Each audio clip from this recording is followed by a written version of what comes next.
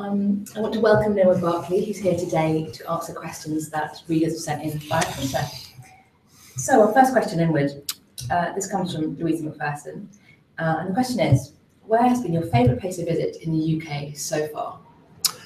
Wow, that's a tough one because, I mean, we've been to so many places and a lot of them were just absolutely wonderful. I guess I have one particular favorite so far, and that was going to Stirling in Scotland. I'd never been to the Bloody Scotland Crime Festival before, and so that was a first. And we had this just spectacular event on Sunday. It was the closing event, and it was wonderful questions from, I think it was Jenny Brown, who was a great interviewer, and we had all these great questions from the audience. And it was just, I think it's one of the not just the best event that I think we did on this tour that we did of Ireland and England and Northern Ireland. Well, I think it's one of the top 3 events I have ever done.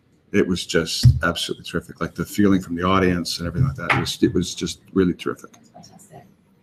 Our second question comes from Julia Piddock, and she asks, how did you come up with the place Promise Falls? Is it based on anywhere you know? Promise Falls is, well, it is a kind of made up town. It's in upstate New York. And I have a rough sense geographically of where it is. It's sort of north of Albany. And, but if it's based on anywhere, I mean, it's pretty much out of my imagination. But if it's based on anywhere, it might be Peterborough, Ontario, Canada, where I went to university, to Trent, and where I had my first newspaper job at the Peterborough Examiner for a couple of years. And I think it's a bit like that in terms of size and so forth. So if it's based on anywhere, I think it's probably based on Peterborough. Maybe even, I also picture sometimes there's a lovely town in Ontario in Canada called Port Hope. And sometimes I picture that downtown as Promise Falls. That leads us to another question sent in by Nancy Parks, who asks, why are your stories set in the United States? Canada can have interesting places, and because you live in Canada, it seems strange to me. Well, my first response would be that if I had all these people doing these terribly nasty things and you find out that they were Canadian, you wouldn't believe it because we're just too nice. Like, we just wouldn't do these kinds of things. So I think it's more believable and that it's a U.S. setting. And I just kind of like the setting. I mean, the thing is, I was born in the U.S. and moved to Canada when I was just turning 4. My parents moved to Canada. I didn't do it alone. And a lot of the books that aren't set in Promise Falls are set in Milford, Connecticut, which is where my aunts lived. My 2 aunts, my father's 2 sisters, whom I went to visit every year, you know, until they passed away. And so I had a very strong sense of that place. And I thought it was perfect. Also, in some of the books, there's been a strong kind of underlying theme about the economy and about the economy going in a real tailspin. And the economy, the sort of downturn in the economy that hit very hard in the mid-2000s, hit much harder in the US than it did in Canada, like the bank collapse, the mortgages and all that sort of thing. That didn't happen in Canada. We had much better banking rules and regulations. So for that and a variety of reasons, that seemed to be the perfect place to put it. Amy Davies asks, who would you cast as David Harwood in the TV adaptation of Broken Promise? Who would I cast as David Harwood? I've never been asked that, and I've never thought about it. And the first person that pops into my head is Kyle Chandler. I don't know who played the coach in Friday Night Lights. He's in a fantastic Netflix series called Bloodline. Although, I mean, I don't know why I instantly picture him, although I think maybe he's too tough. I mean, like he's got, and David, I think, is not as a really tough guy. So I don't know if Chandler would be right, but I just really like him. I think he's a great actor. And I think he would be, you know, it's funny now that I think about it. I mean, one of the other characters in some of my other books and a character in the next book that that's coming out is Cal Weaver, the private detective. I could see Kyle Chandler being him. I think he's just amazing. Next, we have a question from Jane Muirhead, who asks, if you could kill off any modern-day crime writer, who, why, and how? If I could kill off any modern-day crime writer, who would it be? The list is very long, because there are so many fantastic crime writers out there who are cluttering things up and keeping the rest of us sometimes from getting to number one. So I think we probably have to start with Lee Child. Mark Billingham would be very high on the list. I have to get rid of Mark. Michael Robotham, I probably want him to be gone. Not only these are all authors who I admire tremendously. So it's sad to think that I have to get rid of them, but you do what you have to do. Now we have a question from Colin Wright, who I think attended your Belfast event. Mm-hmm. He asks, or he says, I was surprised that you mentioned tonight that Cross Your Eyes was your best work yet. Is there any particular reason? Well, I'm particularly fond of the novel Trust Your Eyes, which came out, I guess that was 2 years ago or 3 years ago that came out. And Trust Your Eyes, for those who haven't read it, is about a guy who's obsessed with a Google Street View-like website that allows you to travel the world virtually, just staying at home and you can go everywhere. And I really like that book for two reasons. One, I think it's one of the best concepts I ever had. It's kind of updated Rear Window in a lot of ways. And also what's at the core of that story is a relationship between two brothers. And that's a kind of relationship that I'd never done in a book before. And I think it's at the real heart of that book. And I think that has a lot to do with why I think it's my favorite. Martin Lloyd asks, do you think you'll ever experiment with a completely different genre? If so, what would interest you?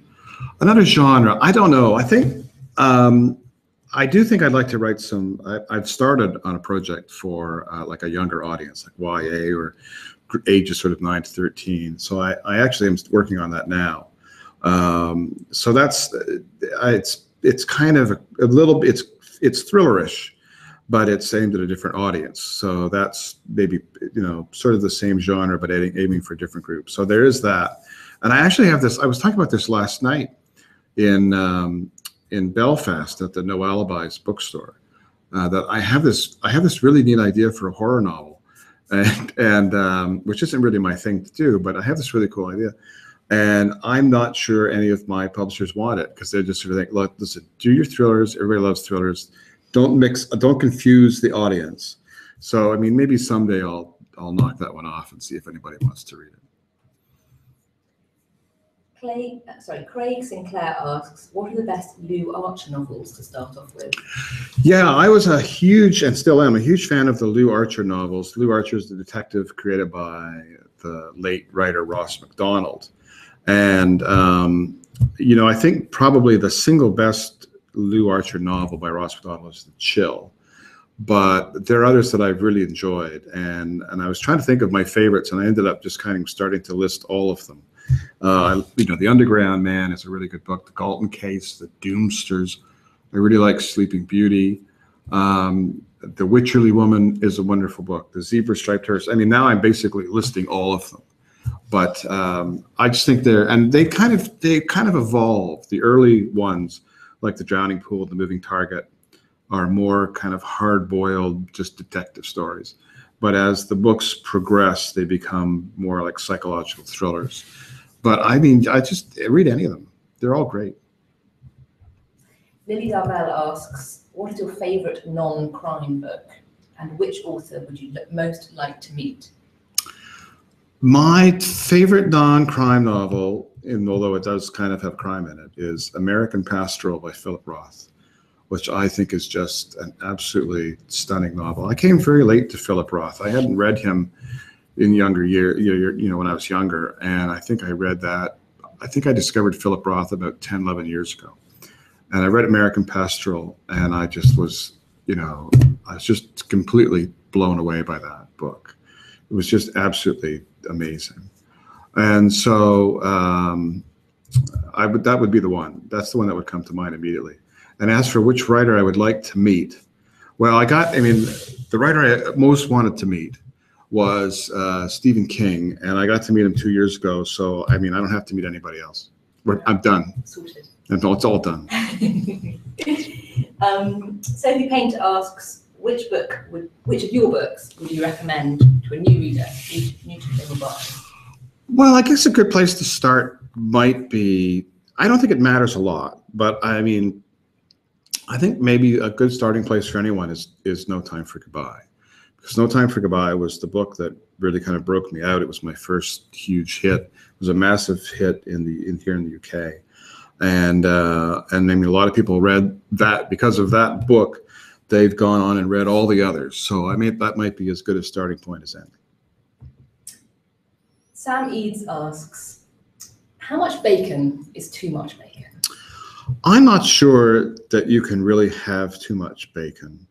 While I was on the book tour, and you go to different restaurants every morning, and they always offered, there's always, especially if it's a buffet, there's always the big silver heated tray that's filled with bacon. And if they had nothing else, if there was no fruit, if there was no buns, if there were no eggs, and if all they had was bacon, I think that I would be okay. It was, and there was one day where I didn't have bacon in the morning, and it looked like it was going to be a baconless day on the tour. And then got to the airport, and they had these little, what they called bacon softies, which was bacon in a soft bun. So I had one of those. So that avoided a catastrophe of a non-bacon day. So I would say that it's kind of like, bacon's like money. You just can never have too much. Linwood, thank you so much. That's absolutely wonderful. Is there anything you'd like to say? It's been just a pleasure. This has been just the most amazing tour I've ever done. I've been in so many places. I'm not even sure where I am now. And it's been just a wonderful tour. I've met so many people who've enjoyed the books and been able to meet them face to face. And so it's been just amazing. And I hope that everyone will you all have me back before too long. Thank you so much. Thanks.